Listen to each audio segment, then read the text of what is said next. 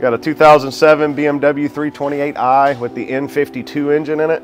The client states that they have a crank no start condition. This client has definitely redefined throwing the parts cannon at one.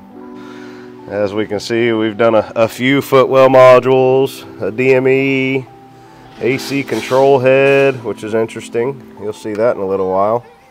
So we went back to the basics. I mean, what does an engine need to run? You need compression, fuel, air, and spark.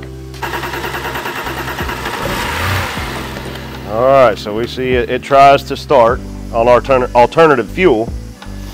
So that tells us we've got spark, so all the coils are functioning the way they should. So now we need to start looking at the fuel side of things. And we've got no fuel pressure on this vehicle. Crank sensor's good, cam sensors are happy, it's starting, it's running.